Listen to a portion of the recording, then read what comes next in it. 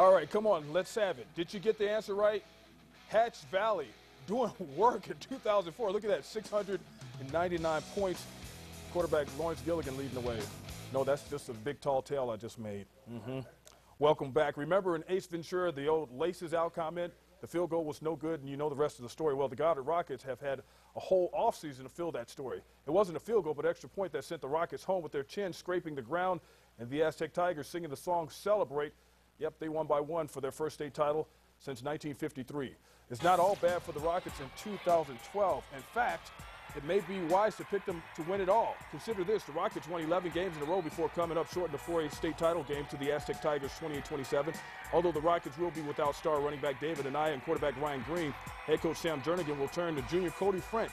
French played last season as a wide receiver and defensive back, but is expected to take snaps as a quarterback as he's one of the most athletic out there in Rocket Blue. But hold up just a minute. Coach Cooper Henderson and the Artesia Bulldogs will have a say. Now, if you had to pick anyone else holding blue at the end of the season, it has to be the Bulldogs. Goddard knocked them out of the playoffs last season. While the Bulldogs lose the top quarterback is Skylar Morton, the team is all set up front in the trenches on both sides of the ball and look to make a run through the air with a pair of potential 1,000-yard receivers.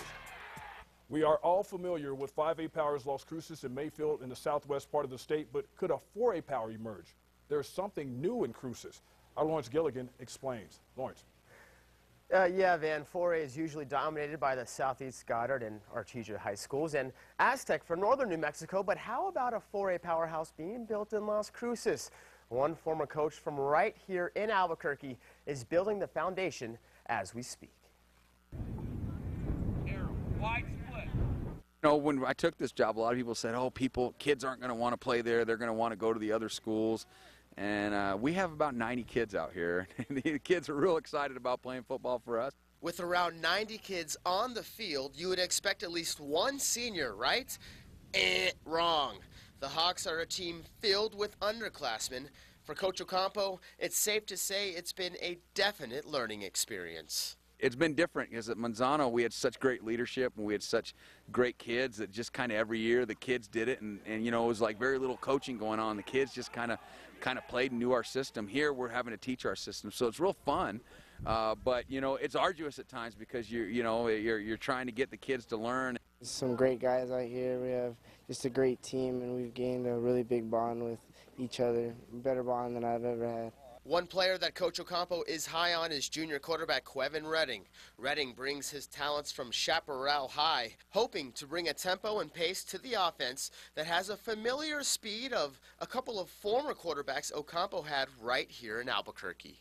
The Ryan Trujillos, the Tyler Krugers, the Quavshon Branches, he's definitely in that mold. You tell him once and he knows it. He's like having a coach on the field. You know, he's got to develop a lot in our offense, and there's a lot of improvement he can make, but he's doing a heck of a job for us. Really great. It's really fast. It's a lot faster than I thought it would be, and it's a lot more running, which is just exciting.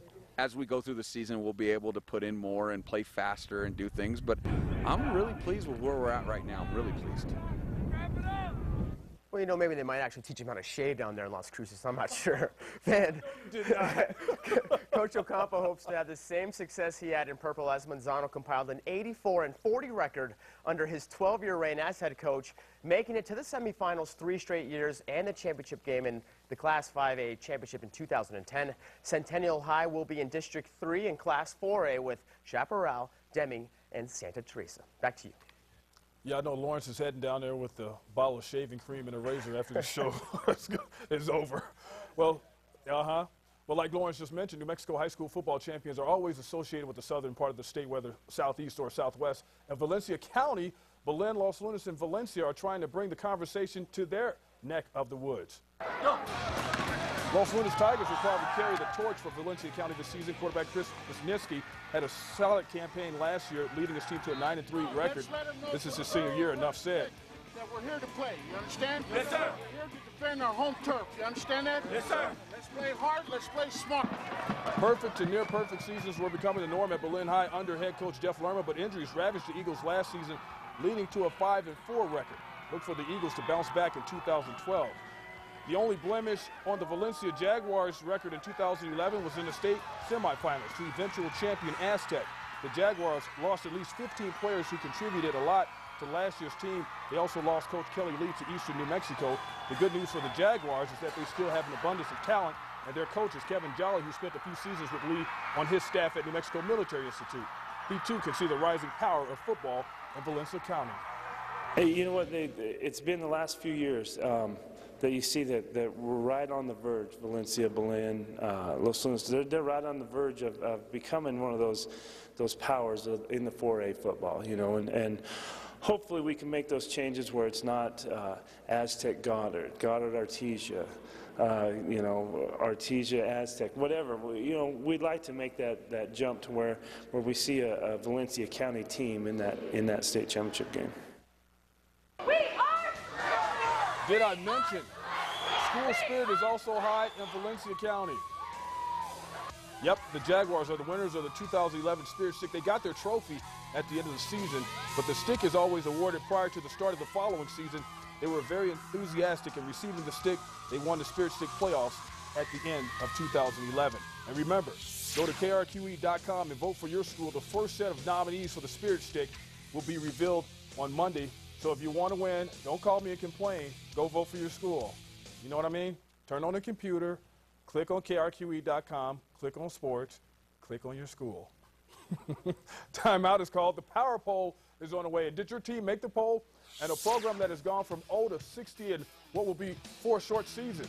Plus, players hoping to reach the college ranks get a big boost during the offseason. NM Prep's Player Combine is on the way. First, check out some clips from cheerleaders of the week in 2011.